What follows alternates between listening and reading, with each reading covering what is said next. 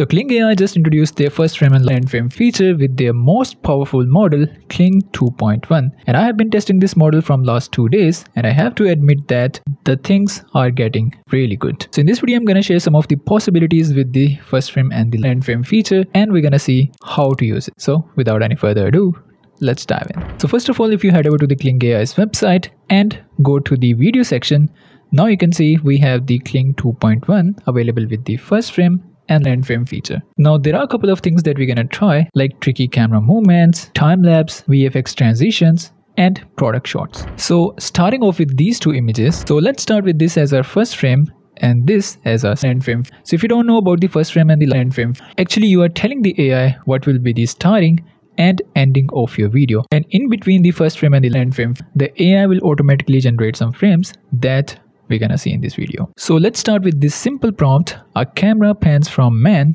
to woman. So we are generating the panning effect. Okay, so here is the output video, and now we have a very smooth camera pan effect from man to woman, and it doesn't look like this is two separate frames. It looks like a single video, and you cannot achieve this thing with the text to video because we have already defined our two characters, and we are generating the panning effect and we are combining both of these characters in a single shot, which is amazing. So next we're going to use these two images and we're going to generate a very tricky shot out of it. And let's give it a prompt: a drone shot starting from a car guy and fly over the building to the sniper guy. So here is the output, and look at this, how smooth it is. The shot starts with the car guy, then flies over to the buildings, and then close up to the sniper guy. So if you're working on any AI project, any AI film, and you want to get this level of camera movements, that's how you can achieve it. Now here is one more incredible example where the shots start from the street, goes through the window, and then close to the woman's face. And just imagine how tricky this shot is. And if you're wondering, this was the first frame and this was the land frame.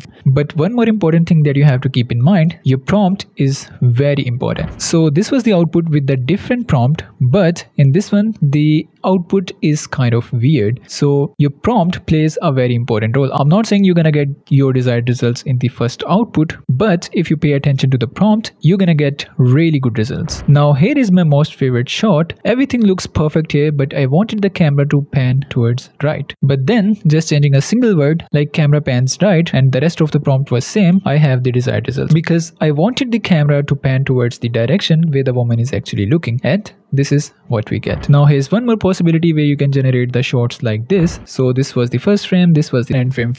The man is walking in a hallway, and then woman opens a door with a very scared face, and it looks very amazing. So it depends on your creativity, your ideas. These are just the possibilities. Now you can also generate very cool transitions out of it. So this was the simple image, this was the Iron Man image, and this is what we get out of it. Yes, this is not as cool as the Iron Man movie, but still it looks very good. And here we have one more VFX kind of thing where this simple man turns into this burning hell monster, and the transition looks very seamless. Now one more interesting thing that you can do with the first frame and the land frame, that you can generate a life story of someone.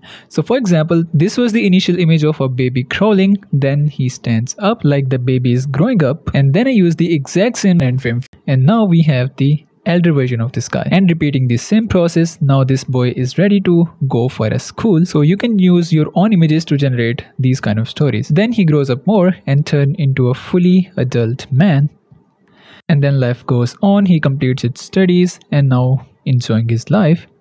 But sadly, he's in practical life. Now he has to go out for a work. Now he's out for a work. Then life goes on. After so many difficult turns in his life, he's still working. Now he's 40 years old, but still working. And this is the sad reality of our lives. So if I play the whole picture in a single video, here it is.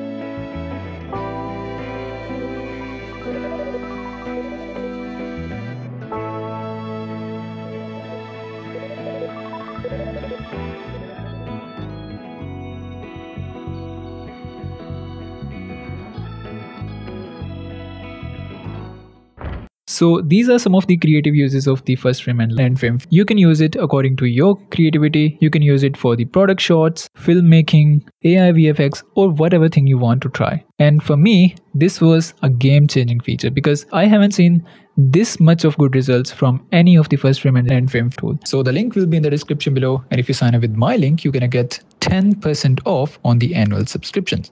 So go ahead and definitely check this out. And that's it from today. See you in the next one.